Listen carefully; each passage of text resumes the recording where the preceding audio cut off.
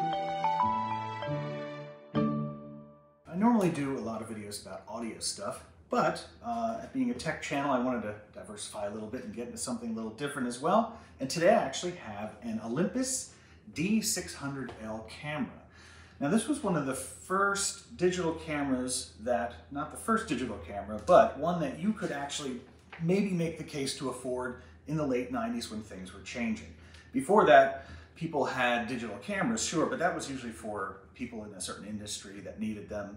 But this was when consumers were able to kind of afford one. As a matter of fact, I even have the box here, and this one was sold for $999. And believe it or not, this is not something I got off of eBay. This was my mom's camera. She actually bought a digital camera back in the late 90s.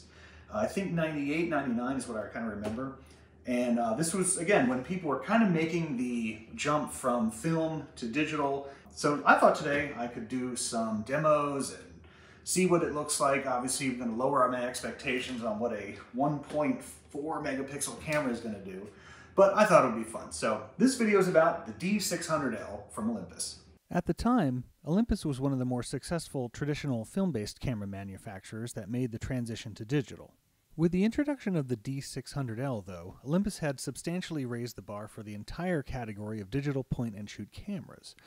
They offered high image resolution, excellent optics, convenient usage, and single-lens reflex viewing at prices near $1,000. I feel I'm going to be saying "at the time" a lot throughout this video. I'll try not to. Anyway, the excellent resolution at the time, and image quality found at a reasonable price, also at the time, is because of the innovation of being a true single-lens reflex SLR device, which offered through-the-lens viewing, which of course means that when you look through the optical viewfinder, you are actually looking through the main lens of the camera and can see exactly what the sensor will see when you take a shot. The D600L produces a 1280 by 1024 image at its highest quality. To accommodate situations in which you might not need all of that resolution, perhaps you like postage stamp size pictures, it also includes a low-res capture mode with image sizes at 640 by 512. The D600L also includes a 1.8-inch LCD panel on the back of the camera, but you cannot use it as a viewfinder, so it's really just for image review only. The LCD panel does work well for reviewing images once they are captured and selectively deleting those you don't want to keep.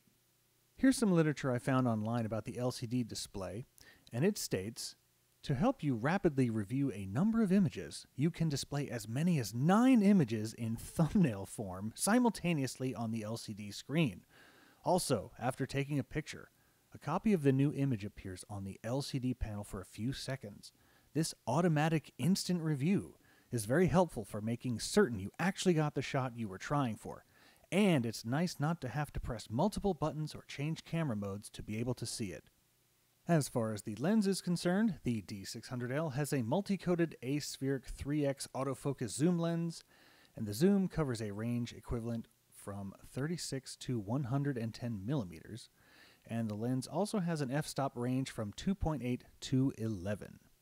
This camera stores images on SSFDC Smartmedia cards, and at the time, these cards were exceptionally compact, not much bigger than a large postage stamp, and came with a whopping 4 megabyte card, but could accept any Smartmedia card up to a mind-blowing 8 megabyte maximum, which means this camera can store between 3 and 50 images on a 4 megabyte card, depending on image quality selected, and are stored in JPEG format.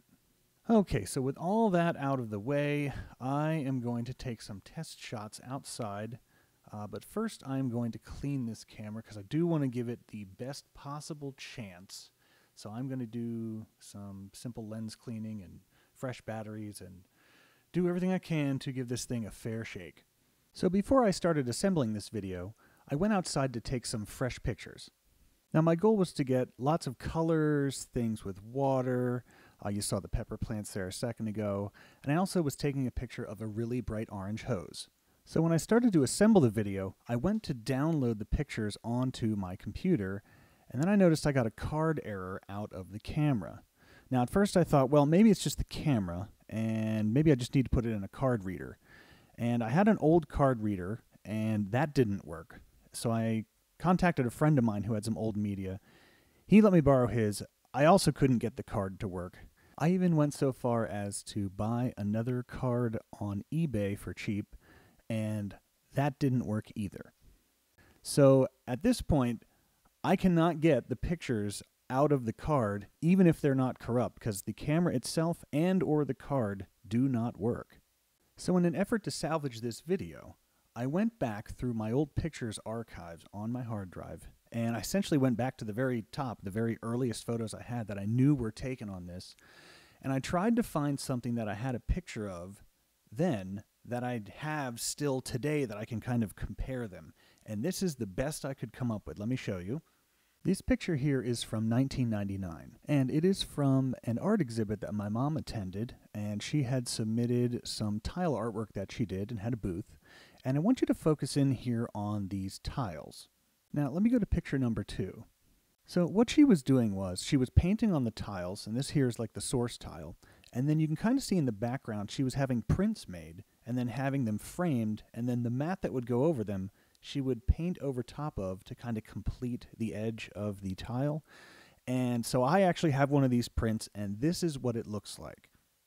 I took this picture on an iPhone 12, and I didn't do anything in Photoshop other than just kind of clean up the edges and make them straight. So there was no actual color correction. This is just straight out of the phone itself. So let me crop in on the tile part, and let's compare this one to the picture taken on the D-600L. So there should be no surprise here. Obviously the biggest advancement in digital photography, of course, is the clarity and detail of pictures. Now I do want to give some credit here to the D600L regarding color. Now the source tile was hand painted and is actually quite vibrant. The print that my mom got, now there was probably a step down in the reproduction of that, number one, and then number two, this has been hanging on a wall in my house, so maybe it wasn't done on archival paper, and that kind of, looking at it here, looks a little bit yellow. So I'm going to give a little bit of credit here to that D600L's color. While it lacks, obviously, detail and clarity, I think the colors were actually pretty accurate. Now, unfortunately, this was not taken on the highest resolution possible with the camera. It looks like this was like the medium resolution of 144 pixels per inch. That was a 640 by 512. But still, I mean, I still think it was a decent picture for 1990s technology.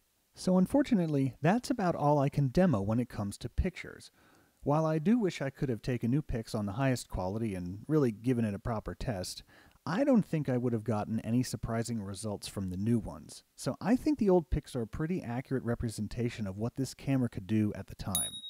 Part of me wonders what it would be like if you could keep some of the physical elements that are not tied to technological advancement, like the lens, zoom, and viewfinder, and swap out the sensor to make use of new tech with quality classic components, because I think this was a quality consumer-grade camera. But it is what it is, and I'm glad my mom still had it packed away in a closet for me to find after all these years. If you like what you watched, please consider liking and subscribing.